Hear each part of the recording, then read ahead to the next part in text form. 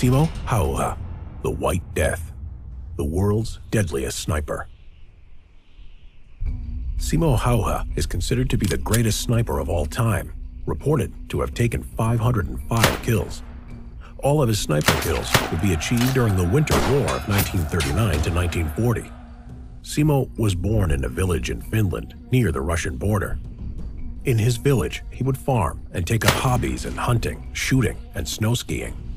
At age 17, he joined the Civil Guard and established himself as an excellent marksman in target shooting competitions and demonstrated excellent skiing abilities. During this time, he was familiarized with the Finnish Mosin Nagant 2830 and the Suomi submachine gun. Constant practice enables Simo to hit the target 16 times per minute at around 500 feet or 150 meters away. This was incredible considering the Mosin Nagant is a bolt-action rifle and holds 5-round stripper clips. In 1939, the Soviet Union invaded Finland, which would become known as the Winter War or the Russo-Finnish War. The Finns were outnumbered but knew the land well and used guerrilla-style tactics to take on the Red Army.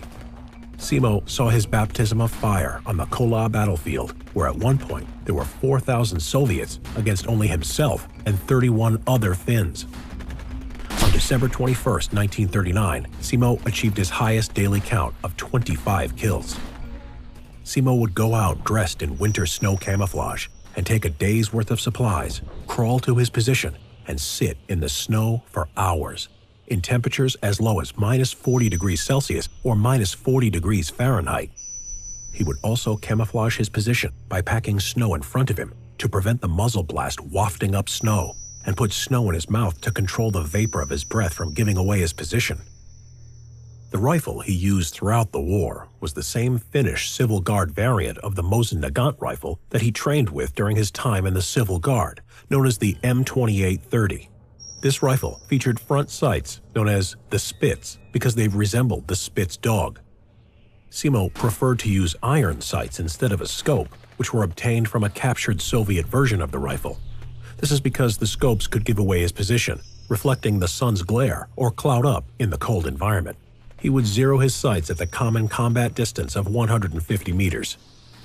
One combat engagement came after Simo was assigned to take out a Soviet sniper who had killed 3 platoon leaders. He found a position and waited for several hours. As the sun was setting, he noticed its rays reflecting off the sniper's scope in the distance. The enemy sniper started to stand up to go back, and Simo pulled the trigger, taking him out in one shot. The Soviets took the threat of Simo seriously and deployed counter-snipers and artillery strikes to try to take him out. He even gained a nickname, the White Death. Simo was wounded in the last week of the war when a Soviet infantryman shot him with an explosive bullet. The bullet hit Simo's face, but he was evacuated in time before the Finns were overrun. He was decorated with numerous awards and promoted from corporal straight to second lieutenant.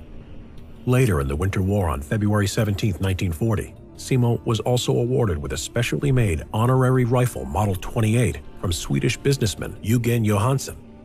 By the end of the Winter War, Simo was credited with 505 confirmed sniper kills of Soviet soldiers, which he achieved within 100 days and in the time of year where daylight hours are low. This makes him the record holder for the highest number of confirmed sniper kills. He had also reported 200 kills with his Suomi KP-31 machine gun. When the bullet hit Simo, it had tore into his left jawbone and knocked out some of his teeth, which he needed several surgeries to fix. However, he would eventually make a recovery and live a long life.